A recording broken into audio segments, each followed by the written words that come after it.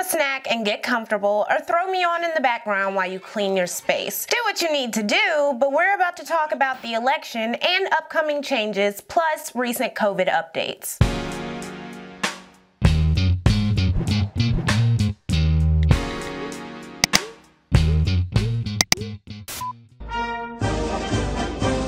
I voted. Will you shut up, man? In China, I'll tell you very simply, we won the election.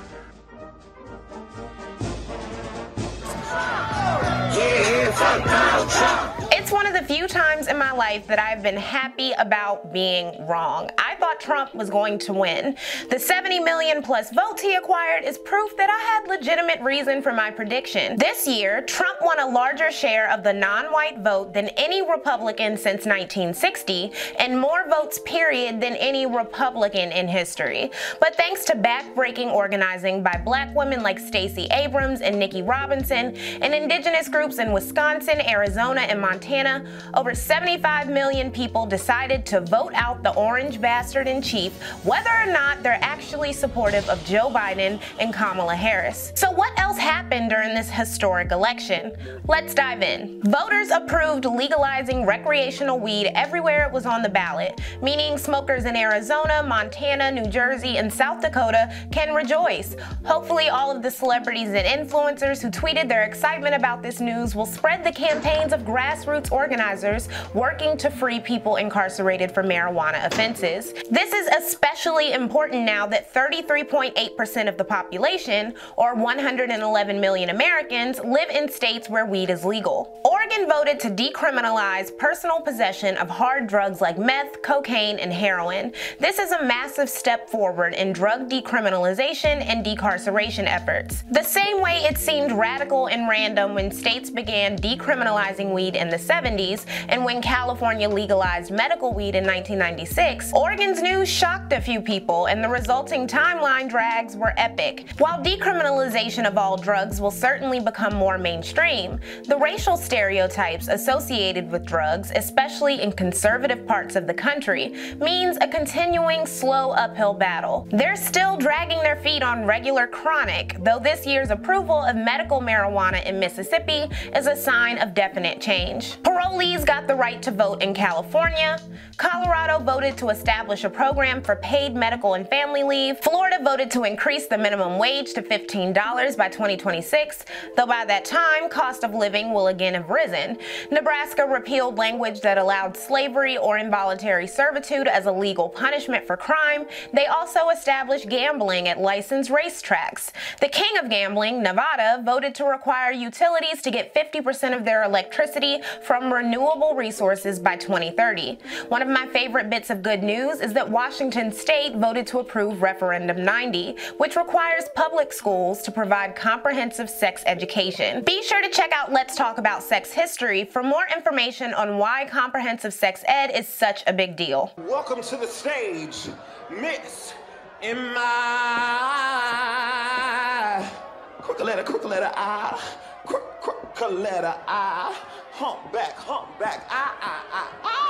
In Mississippi, the state with the largest proportion of black residents, a black candidate has never been elected to statewide office. Mississippi was the only state to not provide all citizens with the option to vote early. Only people who were over 65 years old, those who were away from their home area on election day, and people with disabilities were allowed to vote early, either in person or by mail. Even still, voters gathered and toiled in long lines to pass Ballot Measure 2, which removed an old Jim Crow era electoral vote process. Under the previous law, statewide offices were voted on by the public but then decided by the Mississippi House if no candidate got a majority popular and electoral vote. Simply having a popular vote is a game changer for Mississippi politics, and it's what we need on the national level.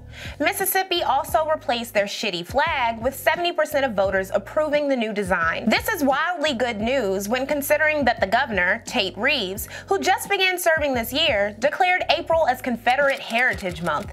Polls from that month even showed that half the state didn't want to change the flag, but various murders committed by police, along with the George Floyd protests and resulting monument removals, increased interest in changing the flag. Several Mississippi groups, including Black Lives Matter activists, Baptist ministers, and business-minded conservatives, have been pushing the change. That last group was especially motivated when both the SEC and NCAA made anti-Confederate flag stances. The NCAA even said it would no longer hold major competitions in Mississippi if the flag didn't change, representing the financial repercussions of keeping the racist symbol. While I'm happy for the countless black Mississippians who don't have to officially live under that flag anymore, it's bittersweet because it took too long for this to happen.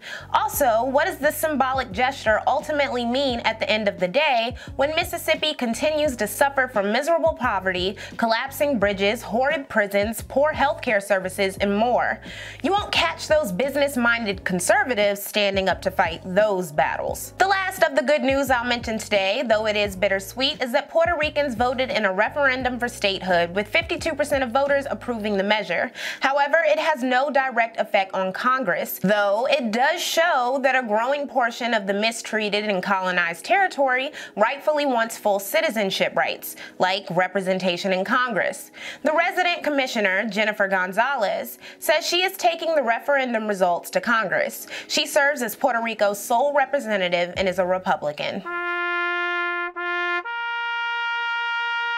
California voters approved Proposition 22, which allows gig economy companies like Uber, Lyft, and DoorDash to continue treating workers like independent contractors.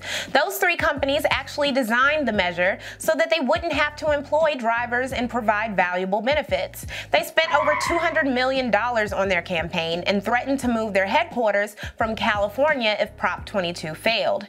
As Americans increasingly rely on gig labor, and not just in California, this victory demonstrates how these companies and others will skirt labor laws and create their own across the country. I don't pay you to breathe. You hardly pay us at all. And if you watch Lexual Does the 70s, you're thinking about how many companies abandoned the North and union labor so they could find cheap non-unionized labor in the South in the 70s.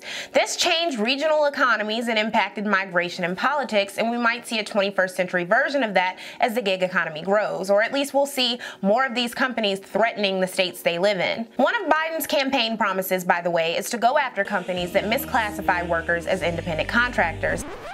I would like to see it. But we'll see. California voters also notably rejected Propositions 18, 22, and 25. Prop 18 would have allowed 17-year-olds who would be 18 at the time of the next general election to vote in primaries and special elections. Prop 22 would have given local governments the ability to enact rent control. Prop 25 would have replaced cash bail with risk assessments for suspects awaiting trial. These would have been some great progressive changes. California is a notorious blue state, and this shows how that doesn't translate to people voting for radical policies. Louisiana voted to state that there is no right to abortion or abortion funding in the state constitution. Oh, brother, this guy stinks! A 25-year-old white man named Madison Cawthorn won a very conservative area, North Carolina's 11th congressional district. He is best known for dropping out of school before fulfilling a political science degree and creating a website that denounced a white man who worked for, quote, non-white males like Cory Booker, who aims to ruin white males running for office. His acceptance tweet said, "Cry more, lib." I'd just like to say that Madison Cawthorn might quite possibly be the whitest name I've ever heard, not even second to Tom Cotton or Fitch Bradley. Lauren Boebert, a QAnon conspiracy theorist, was elected to Colorado's 3rd congressional district. In addition to the usual Republican hoopla, anti-abortion, anti-gun control, anti-Green New Deal, she wants the United States Department of Education to be eliminated. So speaking of the House, Democrats now hold the smallest majority of the House of Representatives in 18 years, which will limit Nancy Pelosi's power, and when coupled with a potential Republican Republican Senate majority could mean a lot more fruitless congressional sessions where nothing gets done. But there's more bad news to speak of. A 3-hour leaked phone call from November 5th between House Democrats exposed the ideological chasm occurring within the party, and Republicans are already seeking to exploit this ideological chasm. Progressive Democrats like Michigan's Rashida Tlaib, Massachusetts' Ayanna Pressley, and New York's Alexandria Ocasio-Cortez insist that if the party doesn't provide more tangible and radical positive benefits, people will leave the party. Exit polls and social media diatribes back this up. Progressive caucus members have had some of the highest turnout in urban areas in recent years, mainly because of anti-Trump sentiments, but this isn't the case everywhere. Moderate Democrats like Virginia's Abigail Spanberger and Oregon's Kurt Schrader insist that ill-branded leftist ideology is scaring their centrist constituents in conservative areas into leaving the party.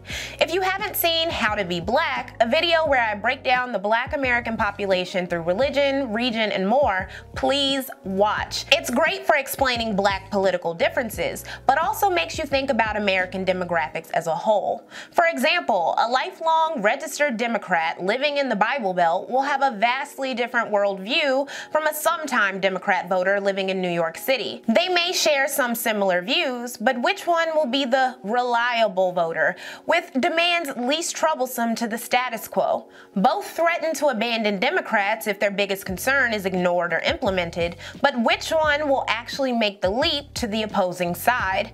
In other words, which groups will Democrats be courting fiercely, and how do they deal with Republicans coming in to take whoever gets neglected? This is the battle we will see playing out during these crucial next 4 years, and you can't fault people for seeing the whole thing as redundant. If you follow me on Twitter or engage with a lot of my content, you know I spend a lot of time critiquing America's history of crappy education systems and anti-socialism propaganda along with our religious fanaticism. Please don't forget these things in any analysis of why people vote the way they do. Simply blaming people's rejection on the left on racism, though it is a huge factor, is a dangerous mistake that ignores realities like a larger portion of Black people voting for Trump this year than they did in 2016. It's time to stop! Democrats have a chance to control 2 out of 3 branches of government if Georgia's January runoff election gets Raphael Warnock and John Ossoff to the Senate. By the way, the runoff rule was created in the early 1960s by Georgia Dixiecrats to disadvantage Black voters when the Supreme Court rejected Georgia's former electoral system. Anyways, this outdated rule, born of racism, is crucial to Biden making good on certain campaign promises, but doesn't guarantee anything because several Democrats are centrist and moderate and willing to reach across the aisle, including Biden. However, 34 Senate seats will be up for election in 2022, meaning it is imperative that people keep pressure on the most moderate senators for the next 2 years and constantly threaten them with more progressive replacements. But even as I say this, I have to remind myself that most Democrat voters, at least the ones who vote regularly, are not for progressive measures like defunding the police or ending fracking. And it kind of falls on leftists to outmaneuver slander and do better branding and educating so more people support these issues, since many people are indoctrinated to run screaming from these ideas. This brings me to the ugly. So yeah, I mentioned that over 70 million people voted for Trump, right? He won less than 63 million in the 2016 election.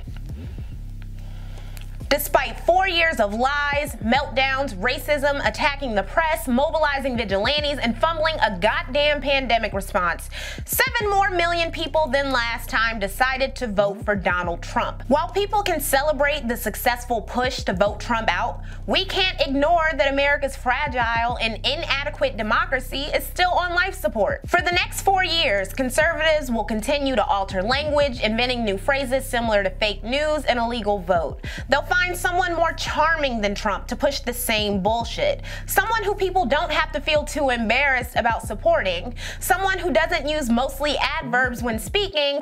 Someone who can sound like a likable outsider politician, not a polarizing, greasy scumbag. Just like they did for this election, Republicans will spend millions of dollars to tie Democrats to calls to defund the police without explaining what that statement even means, even though most Democrat politicians avoid supporting the idea. Conservatives will continue pumping out propaganda to distort the messages of police, prison abolitionists, and police defunding groups, so that Biden and other Democrats will have sister soldier moments to denounce such people as extremists, alienating a bunch of people who voted for them, but not the majority. You've reached 911. I'm sorry that there is no one here to answer your emergency call, but leave a message and we'll get back to you as soon as we can. Crime will rise significantly. I'm Donald J. Trump, and I approve this message. Conservatives will up their anti-abortion and anti-climate change rhetoric, while Trump-appointed judges keep to the party agenda. There will be an increased sex trafficking panic via potent QAnon conspiracy theories, and big tech and mainstream media will be targeted with propaganda that they are anti-conservative and can't be trusted. It'll be on the social media platforms themselves to fold or stand against such pressure. Facebook, I'm looking at you with all those conspiracy ads. A lot of propaganda will flow into Latino communities whose large turnout for Trump this year showed that they are a viable voting bloc. Evangelical Christians will be a great entry point for such Republicans in waiting. The Associated Press said that Joe Biden is president. Ha!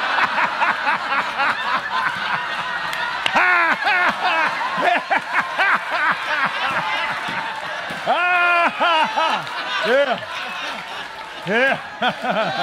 I'm disgusted. Also, conservatives will continue to find sneaky ways to suppress votes, not just in 2024, but 2022 as well, when the House and 34 Senate seats are up for re-election. It'll be especially interesting to see how many Democratic candidates will be facing primary challenges from younger progressives. Throughout all of this, it'll be the Democrats' responsibility to keep the 75 million people who turned out for Biden engaged. However, because most of those people were voting out of desperation rather than active hope and enthusiasm, that'll be a tough task. If the 2024 candidate is the better, shinier, less embarrassing Trump that I think he will be, creating an opposition vote will not seem as important as it did this year. So Democrats must actively court these voters with tangible benefits while also battling 4 years of sneaky conservative tactics to grow their own 70 million turnout into a formidable opposition. Whenever Democrats do something inclusive or progressive, prepare for the right wing to usher in a voter who is racist, misogynistic, classist, homophobic, etc. with welcome arms. Also, we can't forget all the financial conservatives who only vote about taxes usually, but who still demand social services. They are hypocrites of the highest order and will be back voting the Republican ticket now that Trump is gone. Trumpism, aka fascism or populism in other countries, did not start or end with Trump. Yes, Trump is emblematic of America's love affair with white supremacy and the filthy rich, but his leadership style is a fusion of other fascist leadership happening worldwide. This includes criminalizing dissent, suppressing and demonizing the media, dehumanizing and harassing opposition, and skirting/ignoring the law. This is happening in Brazil, Turkey, the UK, and more. New developments in technology and increased climate migration will only further drive populist sentiments. Trumpism in this year's election are just one component of this continuing battle. And here's where you may be asking, what battle, Lexi? The battle to dismantle the world as we know it and eradicate exploitative capitalism across the world? Or the battle to dismantle the world as we know it and revert back to the racism, misogyny, class inequality, and homophobia of yesteryear? I'm talking about the second one.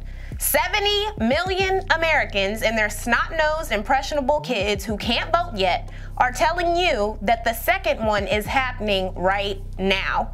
As for what Biden plans to do during his presidency, the best I'm expecting is him undoing the shit Trump did in an attempt to undo the Obama administration's changes. Basically, he'll be turning things down from "it's hot as hell in here" to "hell is rather hot, isn't it?"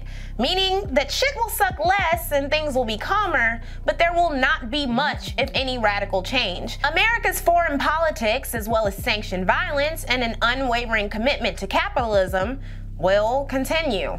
That's the reality many I know are grappling with while they watch in stunned anger as hella people celebrate another neoliberal's ascent to the presidency. Not to mention people's disgust with electoral politics in general, especially after the year we've had: COVID, protests, anger, and what seemed to be an incipient revolution with so much blood spilled over the summer. But this is where we are. Feel free to drop your coping mechanism for this unfortunately grim reality in the comments. But don't be too sad. Without congressional approval, Biden can rejoin the World Health Organization, restore over 125 environmental rules that Trump reversed or weakened, stop drilling for oil and gas on public land, reassure foreign allies that America is committed to fighting climate change, etc. Like I said, he can undo Trump's bullshit and stall the right wing's long-term plans to take this country back to the 1950s. He can be swift with his executive powers and ignore conservative politicians and pundits when they claim he's doing too much. For example, he said he's going to reinstate Obama-era guidelines that restores transgender students access to sports and bathrooms that align with their gender identity. Get on it! There's currently talk about Biden forgiving student loans, and this would go over extremely well. Again, get on it! If he can get congressional approval, he can abolish the filibuster, though he will not attempt to end the Electoral College. And he wants to raise minimum wage to $15 an hour and provide paid maternity leave. Biden also plans to establish a team in his cabinet to strengthen union membership and prohibit laws that restrict them. All in all, this is a much better outcome than another 4 years of Trump. At least it appears that way in the short term. Again, this is a long game, and Republicans are great at long games, seeing as they have been reshaping politics since the 60s. So what will I be stewing over for the next few years? Beyond the changes to my daily life as a black woman if the conservative majority Supreme Court decides to be jackasses, and beyond falling into a defeatist cocoon of none of this shit matters, here's what you can simmer on while your timelines fall back into leisure, luxury, and experts who don't read. If someone on the Supreme Court dies, will Biden appoint a moderate or a progressive? Will he reach across the aisle for his cabinet? Can the 2022 election lead to more progressive Democrats who champion abolishing the Electoral College? How will Republicans continue to exploit hateful attitudes and people's aversions to facts while the rest of us live in reality? How will Americans on all parts of the spectrum fall deeper into stan culture when it comes to politicians, and what do we do about it? How do we pull people back to the left instead of pushing them away as lost causes to the right? How can we get people to admit to the importance of branding to weaken Republican narratives about destroying class inequality? How will we teach and learn about those class inequalities so people actually prioritize them? How will the pandemic continue to impact geopolitics? How will additional unseen global issues like a pandemic impact our domestic politics? When are the next environmental disasters? How will new migration trends factor into all of this? Also, who will be the 2024 candidate that Democrats must face and defeat so that any benefits gained over this next 4 years don't get undone? Will more of those 75 million people turn to local elections before the next presidential election? Lastly, there's an ideological battle happening among Democrats that will only grow as the years go by. The party continues to move left to the dismay of establishment Democrats. Will this bring enough constituents to defeat a conservative opposition, or will gradual slow movement to the left repel too many moderates who want to stay center and radical leftists who are tired of things happening so slowly? If this were a real classroom and I were a real teacher, I'd have you write an essay answering these questions. But this is a video, and I'm satisfied if you just mull over them in your mind. Only time will tell the answers. Of course, all of this means nothing if Trump refuses to leave the White House and we're plunged into a civil war because juiced up meatheads with very little to live for have access to military-grade artillery, so... Proud boys, stand back and stand by. This is not a test. This is your emergency broadcast system announcing the commencement of the annual purge. I think I'm joking, but seriously, in the midst of all of this, what are you doing to help better your community and impact this country now that voting is over? It's time to use that anger. Unfortunately, we do have to talk about the coronavirus because the U.S. just reported its worst week for new cases since this pandemic began. It seems like years ago when I first brought up COVID-19 on this channel, but it wasn't even a whole year ago. While America toes the line between normal and the new normal, many of us seem to have made our peace with the pandemic or shoved it to the back of our minds. It's hard hard not to with the election and everything else, but COVID-19 still poses a threat. Worldwide infections have passed 49 million, and there have been over 1.23 million deaths. 238,000 of those deaths have been on American soil. On November 4th, America hit 100,000 new infections in one day for the first time since the pandemic began, a record. On November 5th, America broke the previous day's record with 121,000 new infections. Some school districts are going back to virtual learning as a result. For example, in Virginia, Henry County Public Schools allowed 22 staff and students to test positive and have hundreds more quarantined before a unanimous school board vote brought back virtual learning until at least January. Older students with virtually unchecked freedom aren't fending any better than grade school students, with over 250,000 COVID-19 cases reported on over 1,700 college campuses. Most were reported after the summer lull, since students returned for the fall semester. Also, did you know that there are concerns that COVID-19 can mutate and transmit to humans and animals like mink?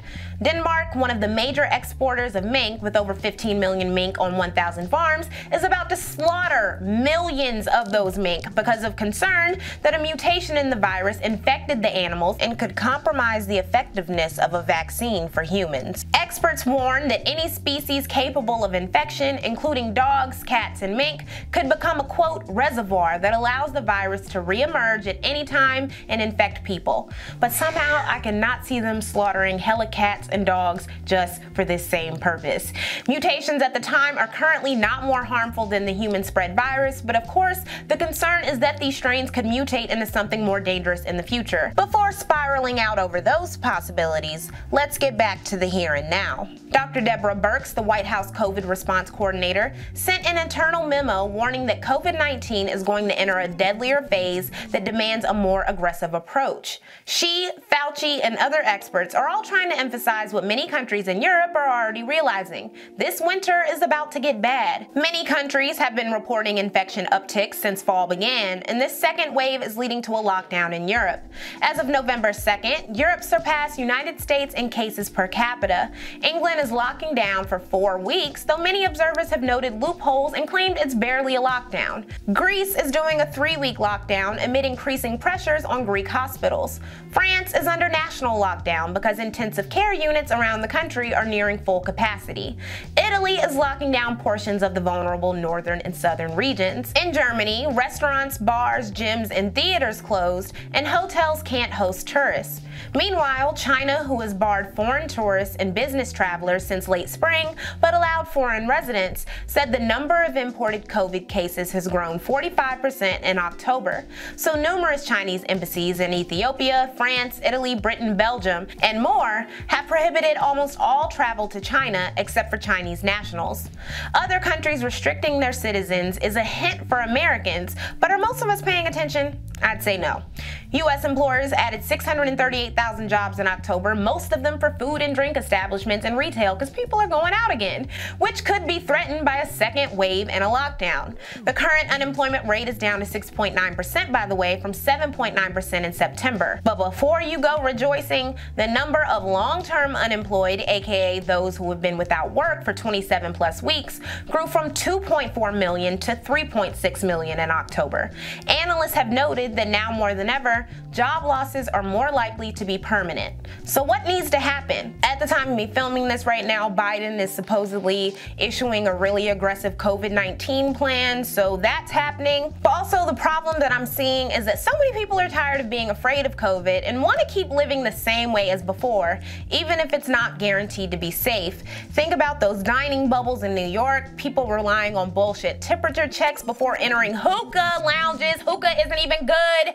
It's not good. Like, I hate it.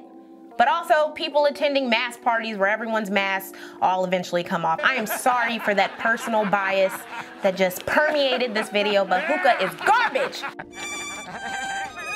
These people have lasted through the shenanigans all year, and they're currently feeling invincible, covered by God, or plain old nihilistic. So how do we account for them this winter? Unless shit gets shut down or you advocate for the policing of these people, nothing. Nothing on a national level between now and January will change much, though some local governments with more left-leaning leadership might lay down some tough rules. As for whether or not those rules will be bogged down by red tape is up for more speculation. For example, in New York, the governor and the mayor of New York City disagree on easing lockdown restrictions, with de Blasio believing that there will be a second wave.